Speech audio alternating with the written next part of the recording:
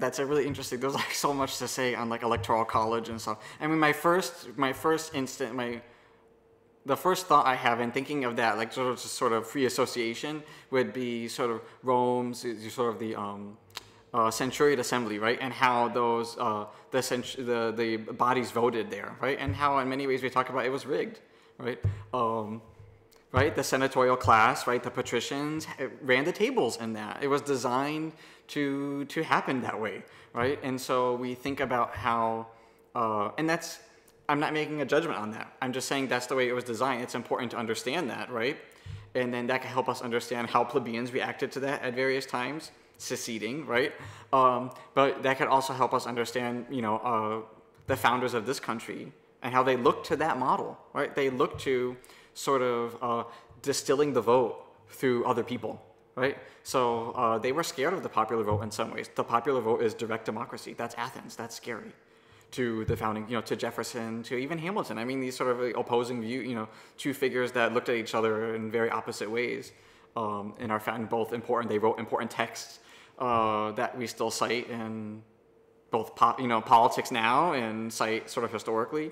So I think that you know they looked at trying to distill that vote, right, in the same ways that Rome distilled the vote, right, and tried to control sort of popular will in some ways. So I think that that's, I mean, incredibly, you know, insightful and relevant and important to see that, you know, I think in contemporary politics people talk about the way American small d democracy functions, right, and how it's like not functioning.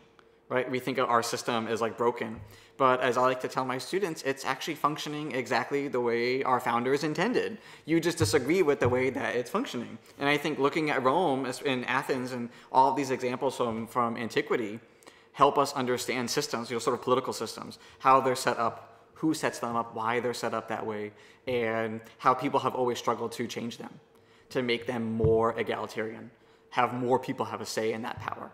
And so I think that that's, you know, there's, you know, 2,000 years of history trying to promote that and push that agenda. So I think that that's incredibly insightful for students, and I think validating for them if they have their own, you know, teaching, even high school, but really teaching sort of like college-age students, they are incredibly idealistic, right?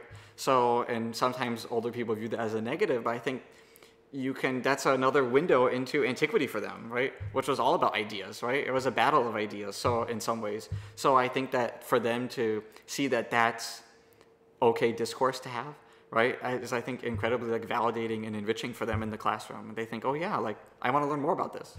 So I think it's a real draw for them into antiquity